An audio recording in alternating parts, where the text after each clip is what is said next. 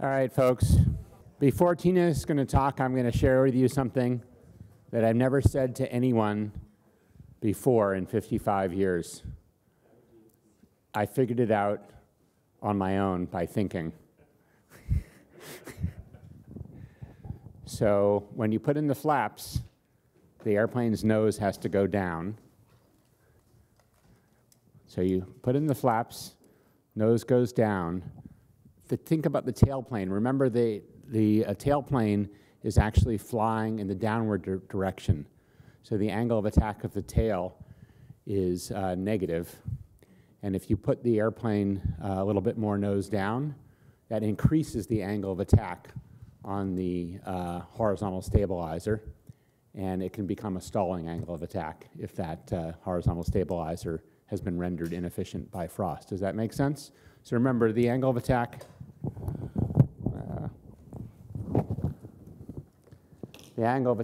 of the wing is positive between the relative wind and the wing, but the tailplane is flying down, generating lift in a downward direction. Wings pull up, tail pushes down in the conventional airplane, and when you go a little bit more nose down, then you have a higher angle of attack on the tail. If that becomes a stalling angle of attack, it's not generating the necessary downforce anymore, so like the airplane stalls. Does that make sense? Francis says yes, he's awake. All right, well anyway, thank you guys for being here for that unusual moment in my personal journey. All right. Today, now we're going to jump into radar and communications, flight information. And we're going to do a little thing that you probably haven't done for a long time, especially not here at MIT. We're going to sing the alphabet together. So it's going to be a great session. So we'll start with radar and air traffic control, or ATC services. So what's a transponder? Why do we have transponders? What does it have to do with anything? So a transponder is something that helps enhance your radar return so that the air traffic controller can better understand where your airplane is. So who knows just generally what a radar is? Let's step back. Do people know what radar is? Who's seen the movie or read the book Hunt for Red October? Goodness, only half the class. That's really a shame. In that situation, we're talking about sonar, but sonar, since it's audible, is much easier sometimes to think about. Well, in that movie, we have some of the characters that are in a submarine, and they're trying to find another submarine. So they send out a sound, a sonar, that goes out and is supposed to bounce off of whatever's out there and come back. So if there's a submarine, it'll bounce off. So you hear, ping, and then if it comes back, they can hear the sound coming back. Well, radar works the same way, but it's above the water. And we use radar to detect, aircraft. So the Air Traffic Control Center has a radar that basically sends out signals that bounce off of airplanes and come back.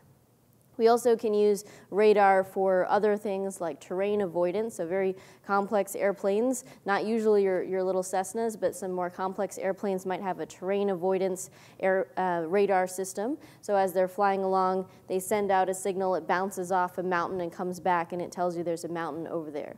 Well, we want to make sure that return, so the signal bouncing off, is very clear and provides as much information as possible so that the air traffic controller knows, where you are and what aircraft you are.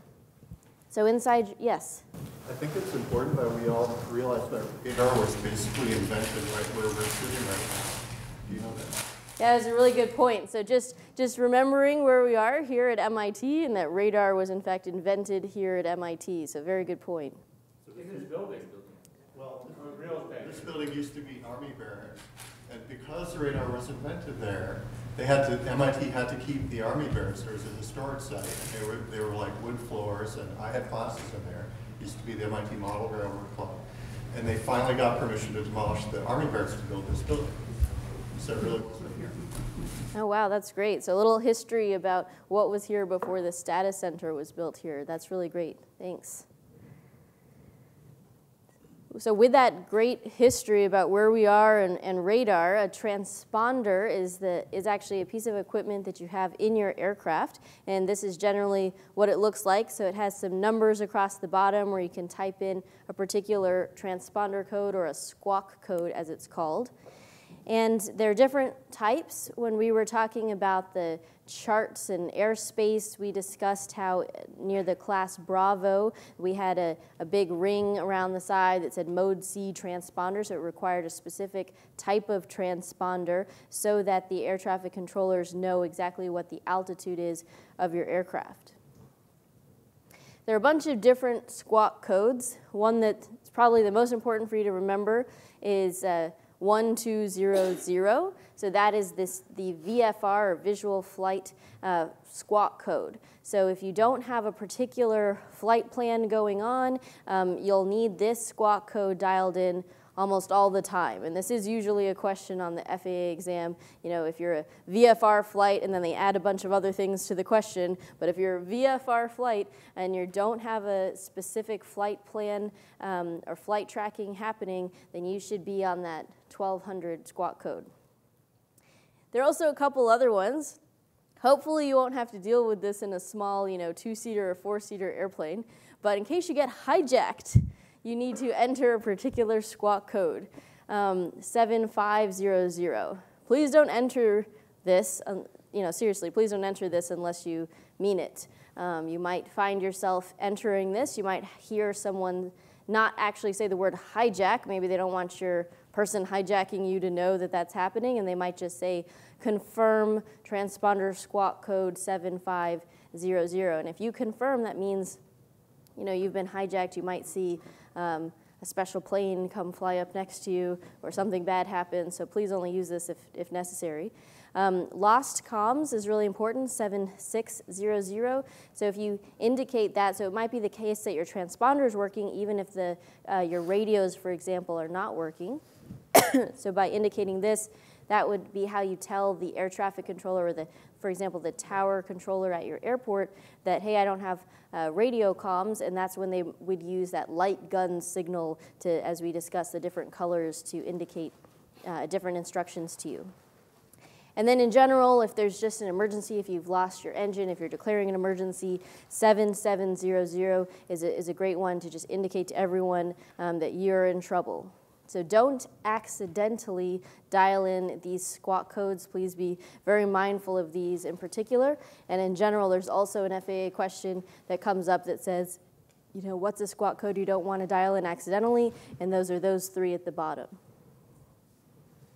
Okay, so let's just take a step back and talk about this. In general, when I first became a pilot, before I was, learned all this material, I was under the impression that you pretty much always had to have a flight plan, that before you flew anywhere, you had to decide, where you were going, you had to file a flight plan, you had to communicate to different people and tell them that this is where you were going to go and get it approved, and then when you took off, you had to fly exactly that flight plan. Well, it turns out that's not always the case, and in fact, that's only usually the case on specific types of flights, or an instrument flight, for example. But most of the time in general aviation, on a good weather day, you don't have to file a flight plan, and most of the time, most people don't file a flight plan. You can even decide what you're doing after you've taken off. It's a good idea to know in advance generally where you're flying, because you need to know those required things we talked about, airports in the vicinity, fuel, runway length. But if you always fly kind of in your home airport area, so if you fly here at Lawrence, or you fly out of Bedford or Beverly, one of the local airports, and you're familiar with all the airports in the area, when you take off on a given day, you don't necessarily have to tell anyone in advance where you're going. You might go with an instructor, and that instructor, kind of as you're flying, will decide, we should do a couple landings at Worcester, we should practice an instrument approach at Lawrence, or whatever they're deciding in the air. And so you don't have to file these flight plans. So when you're in the air, there are certain times that you don't actually have to talk to anyone, and we discussed the different classes of airspace. So as long as you're not in a class of airspace where you have to be specifically communicating, you can actually just take off without a lot of communication equipment and just look outside the airplane to avoid aircraft and go where you're going. But if you do want to have some guidance, so let's say you're flying somewhere, you're not in a Class Bravo or a Class Charlie airspace, but say you're just taking a flight, you want to go south to Provincetown, let's say. And while you're flying, you just want to have an additional pair of eyes in the sky to help you know if there's a really bad, quick changing weather front coming in that maybe developed that you didn't notice before you took off, which usually, we'll talk about weather data, hopefully you'll know in advance. Or you just want to be aware and alerted to other traffic in the area, traffic meaning other airplanes flying in the area. So you can actually choose, as a voluntary thing, to call in and ask the air traffic controllers to give you those traffic advisories. And there are different types of services available in different areas. There are even parts of the country where it's not available at all. So even if you wanted to have someone to talk to when you're flying up there to tell you what's going on, there is no radar service in all parts of the country. So how do you request the service? So you can do it a couple ways depending on where you are. Sometimes when you're still on the ground before you've taken off, you're taxiing or you're in the run-up area, you can ask for certain types of flight services. But a lot of times it's after you've taken off from the airport, after you have left the tower controller and you've switched to a local radar and you want to ask for some types of radar following. So in general, whenever you do a radio call, you start with who you're talking to. So in this case, Boston Approach. So Boston Approach is who you're talking to, and then who you are. So in this example, Cirrus 707 Whiskey Tango. So that's the name of the airplane that you're in and the tail number. And then you have to say where you are so they can try to find you. So you can say 5 south of Hanscom. So that means you're 5 miles south of Hanscom or Bedford Field. And then what you want, why you're calling. So requesting VFR advisories, Provincetown. So that's saying kind of where you're going and what you're asking for help with. So once you do that, and first of all, before you call in, you want to listen to the radio for just a moment to make sure you don't talk over somebody. But once you make that call, you're waiting for the approach controller to call you back. And so if they call you back, they'll say who they're talking to first, so that's you, so 7 Whiskey Tango, and then they'll tell you what to do. Squawk 4231. So that means to type into your transponder the numbers 4231. And ident. So ident is short for identify, and there's an ident button on your transponder. When you hit ident, it basically blinks on their screen to make them find you easier with all the airplanes on their screen. Okay, and it's also possible that you call the controller and you don't hear any response. Maybe they're busy doing some other thing. So you give them a little bit of time, you can just make your call again and hope that they respond to you. And once the controller tells you, radar contact, so that's where they say that they found you on their screen. So, radar contact 7 miles south of the Bedford Airport, that means they caught you. And in this example, as you can see, it took you traveled 2 miles before they actually got the radar contact. Sometimes that happens.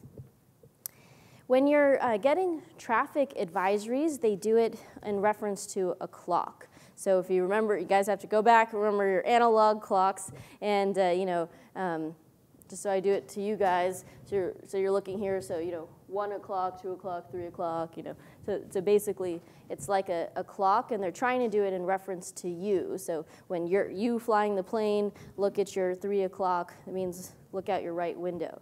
It just noted that wind can affect that sometimes, so even if they said 3 o'clock, it might be at 2 o'clock, so just keep that in mind. So we'll just do a little practice question here. So here, just to make it easy, we're saying the pilot is flying on a heading of 360. So why is that easy? Well, 360 is north, and so north sometimes makes it easy to think about. So if you're flying on a heading of 360 degrees and the controller says traffic 10 o'clock, 2 miles southbound, where are you looking for this traffic? So A, B, or C, shout it out. A, all right, good. So you're flying north, and so when you're talking about traffic at 10 o'clock, so 10 o'clock will be a little bit to your left, so that's the 10 o'clock. And then 2 miles is kind of how far away that is and the direction that traffic is going. Yes? Is the clock heading relative to you? So if you would be traveling at heading of 180, would 10 o'clock be southwest? Yes, it's completely, so the question was, is the clock relative to you? So it is relative to you. So we just made it easy by saying you're flying 360 or north, but yes, if you were flying south, 180, it's still going to be, if they say 10 o'clock, it's still going to be out your left window a little bit forward, but in that direction, it's going to be now southeast. Good question. Okay, so we've already talked about this a little bit yesterday, the ATIS, or Automatic Terminal Information Service. So we talked about that when we were looking at the charts, and we talked about the ATIS frequency. So it's a frequency you can dial in, and basically it's information that's being broadcast. So when you dial into that particular frequency, you get a certain amount of information.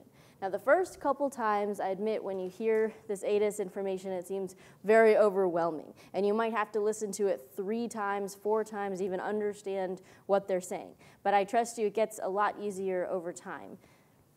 So they give you a whole bunch of information. So they give you the airport name. That's really important to listen to. Maybe you dialed the frequency in wrong and you're getting the ATIS information from a completely wrong airport. So look at the airport location, and then the letter. So they'll say, you know, Bedford Information Whiskey. So that letter is just is referring to the most recent update. So that way, if you, let's say you listen to it, it says Information Whiskey, then you go off, you do some practice turns and whatever, and you're coming back to Bedford and you dial it in. If it's still Information Whiskey, then you don't have to listen to the whole recording. You already have that information. But if it's now advanced to the next letter, then you know it's new information, so you need to listen to it. So a whole bunch of weather information is provided here. So it'll give you the time. We'll explain what we mean by Zulu time, the wind, visibility, ceiling, those types of information. It'll also tell you local information. So if a certain taxiway is closed, or right now you're likely to get a lot of those warnings because there's snow everywhere. So they might have piled up snow on certain parts of the airport. So they'll indicate that those different taxiways or runways might be closed. So in case you want to listen and practice to listening to different ATISs, this is an example you can click on and listen to what it is. There's also a phone number that I've highlighted here, so you can just use your regular phone, call that number, and you can listen to the ATIS information. And it updates approximately once an hour. It can update more often, especially if weather is changing frequently. There are also flight service stations, and you can, there's a lot of way to get weather data. So when you're on the ground before your flight and you're preparing, you can actually get a weather briefing. You can get a full weather briefing. It's very important to do this, especially before your FAA check ride, but also any kind of cross-country flights. It's a good idea to call in, and you can provide your tail number. You can indicate, you know, where your starting airport is, where your destination airport is, when you plan to take off, how long you plan to be in flight, and then that way they know what weather data to give you, and they'll actually just tell you all the information that you need to know in a very long spiel. So you want to be ready to write all that information down. But what's really great about that also is that, you know, they also keep a record that you called in and that you got this weather data, and so it's one way to kind of demonstrate that you've adequately prepared for the flight and gotten the appropriate weather briefing in advance. All right, so radio procedures. So this is where we're going to do our fun alphabet test here. So we actually did this last year, but some people said they kind of forgot the alphabet. So it wasn't that they forgot that, you know, B stood for Bravo, they just forgot what letter of the alphabet came next. So to remove that as an excuse for you, I have the full alphabet here, and together we're going to see how much you know about the full aviation phonetic alphabet. So what they mean is, instead of saying A, you say alpha. Instead of saying B, you say Bravo. So let's go through together. So let's start from the top. Alpha, Bravo, Charlie, Delta, Echo, Foxtrot, Golf, Hotel, India, Juliet, Kilo, Lima, Mike, November, Oscar, Papa, Quebec, Romeo, Sierra, Tango, Uniform, Victor, Whiskey, Yankee, Zulu. All right, good job. So I know that some of you aren't familiar with that, and that's totally fine. So if you were just listening along, that's okay. It's good to just get used to hearing it. But it's a good thing to practice. And you might notice that in your daily life, you have to, especially if you're someone like me that has a very long last name, Srivastav, I have to spell it out to people. I love to use my aviation phonetic alphabet to do that, and you might find a fellow pilot on the other end of the line, so that's always fun to do. But it's good to just start practicing this and get used to it. Not only is it a fun trick you can whip out when you need to, but it's extremely helpful just to have that kind of memorized and be familiar with that. There, in terms of the numbers, you pretty much just say the numbers. Sometimes people say niner instead of nine. Some people don't. Also, instead of saying 3, they say tree. A lot of people consider that pretentious and they don't like it when you do that, but officially you're supposed to say tree instead of 3. It's supposedly easier to hear on the radios. There's also different ways that you describe a number. So if you're talking about 1,200 feet, like your altitude, you say 1,200. But if you're over 10,000, then you say 10,000. And then if you're talking about a frequency where you have a decimal point, so you would say 124.4. So it's really important to do that, because if you start saying 124.4, then you take up too much time on the radio and people aren't used to hearing the numbers that way. It can confuse people. So just a question to make sure you've gotten that.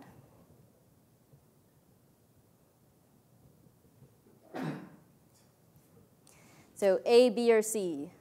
C. Right, so 10,500. There's inevitably a question on the FAA exam about this. It's not that hard to do, but please try to remember it.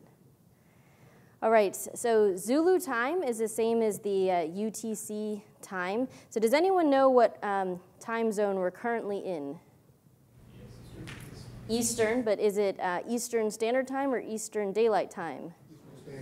Eastern Standard Time, that's right. And do you know how many hours that is different from the Zulu time?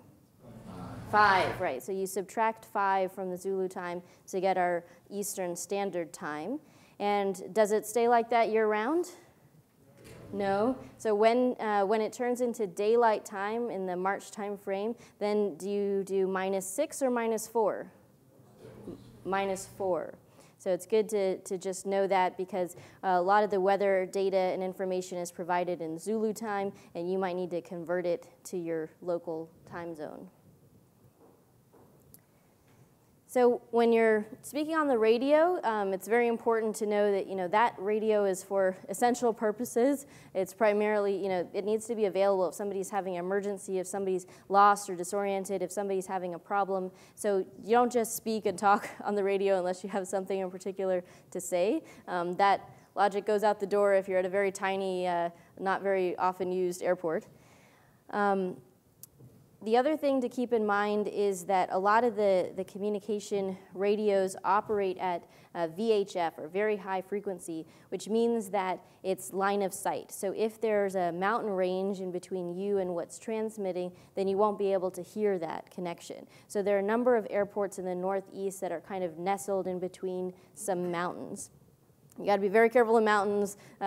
Philip talked a lot about fog associated with mountains and different wind effects near mountains, so mountains are not something to be trifled with. But in addition, you may not have proper radio communications. So if you're trying to land at an airport in the mountains, you may not be able to get the ATIS unless you fly high enough that you have a line of sight to that airport above the mountains, for example.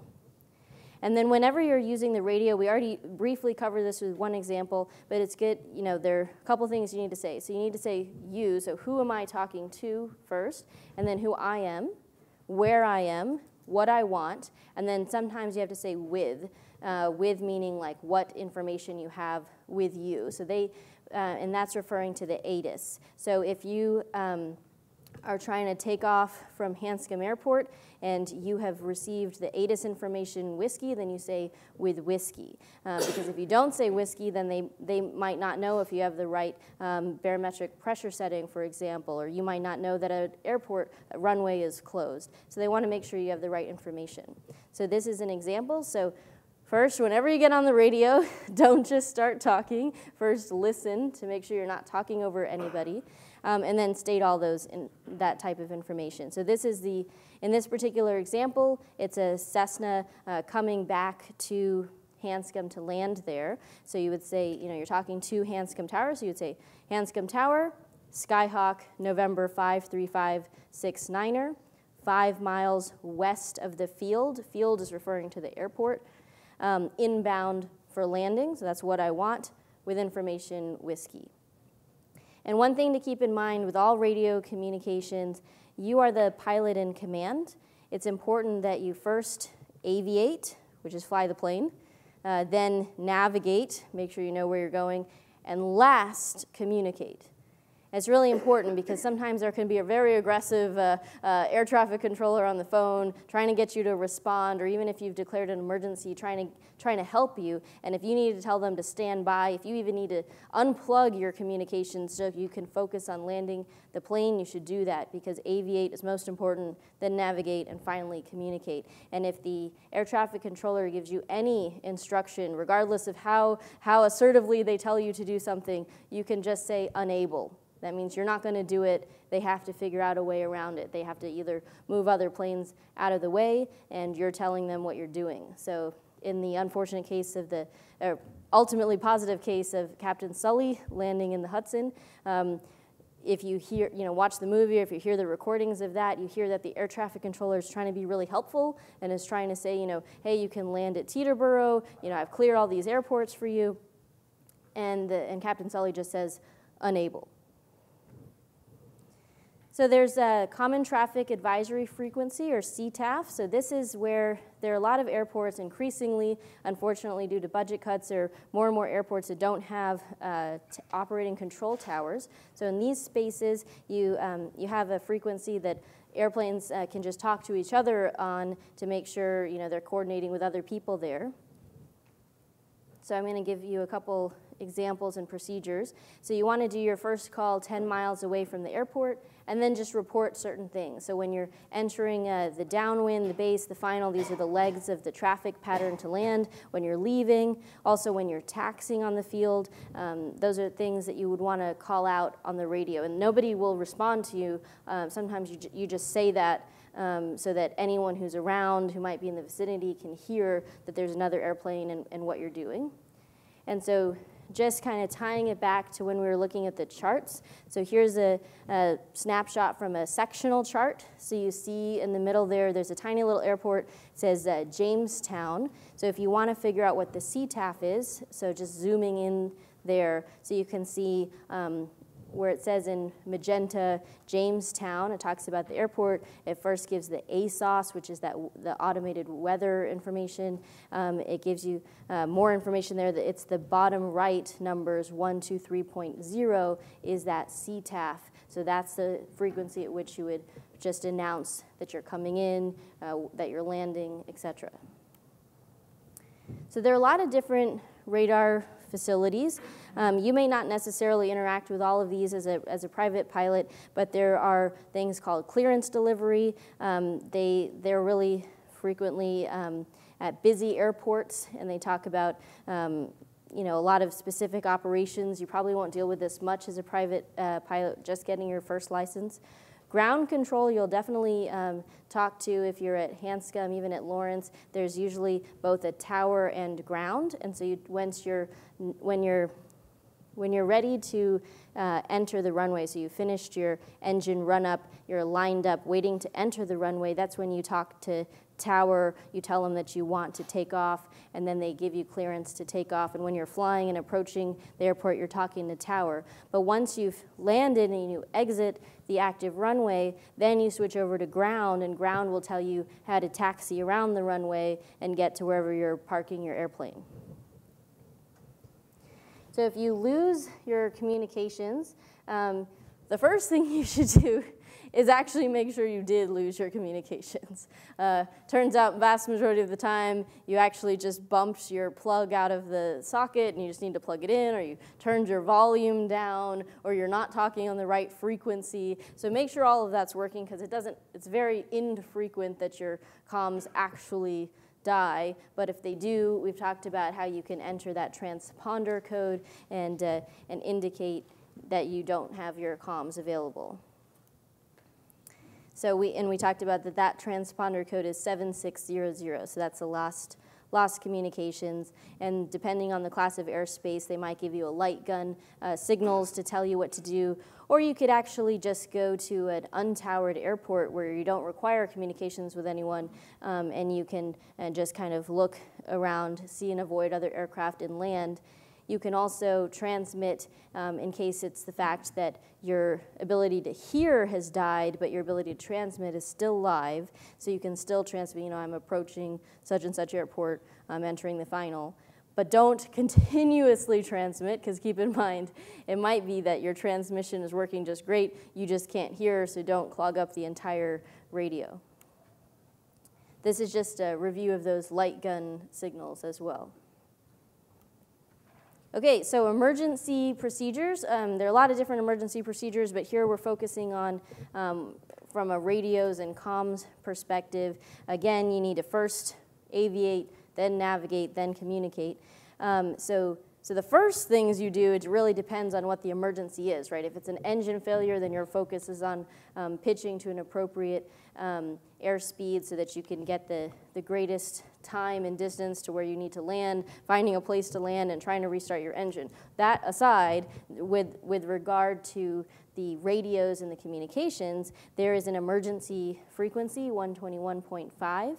There's a squawk code, 7700. We already talked about that. And you can radio just Mayday, Mayday, Mayday. That alerts folks of the fact that you have an emergency. We also discussed when we were talking about required equipment on your aircraft, there's a such thing called an ELT, or emergency locator transmitter, and this thing basically turns on by itself and will basically broadcast where you are, and it needs to be tested fairly often. You can actually tune into the frequency that it's emitting at to test if it is transmitting. Okay, flight information. This is our last big section. So this is talking about information around an airport. So I'm going to grab the ForeFlight again.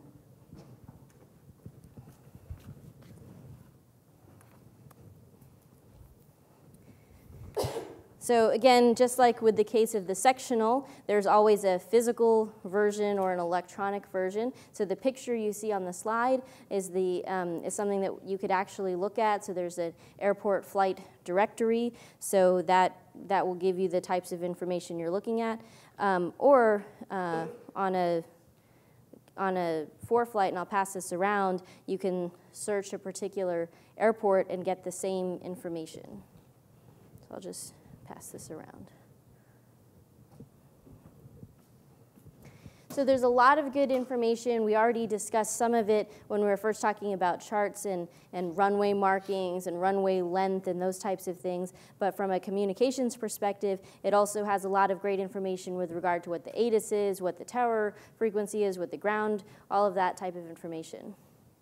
And we've also discussed previously the FAR-AIM, very large book of regulations. There are a number of other types of notices called notices to airmen, or NOTAMs.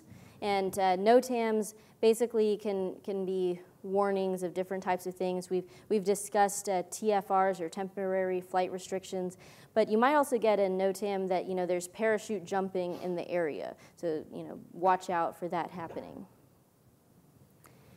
Sometimes there's also an advisory circular. These are not required or binding, but information that is put out to help you understand or clarify if there's confusion with regulations. So, okay, I have the answer up here for you, but just a couple practice questions. So this one is about basic radar service. And so this is talking about what we were just describing. You know, if you call up and ask for flight following, what are they providing you? Well, they're providing you safety alerts, traffic advisories. Sometimes they'll do vectoring. So what do I mean by vectoring is, you know, let's say there's traffic 12 o'clock, 3 miles. That means there's traffic right in front of you 3 miles away. And then they come back and you know, you're saying, you know, looking for traffic. You can't find the traffic. They say traffic, 12 o'clock, 2 miles, you know, in the same altitude as you. So if you're at 3,000, they say 3,000. And then you still can't see it. And you're just like, you know, negative traffic. So then they'll just tell you, you know, heading through, you know, they'll just give you another heading. So they'll give you a number. So heading 360, or they'll say turn 10 degrees left. And so that is what they mean by limited vectoring. So they'll tell you what to do for a little bit to avoid something dangerous.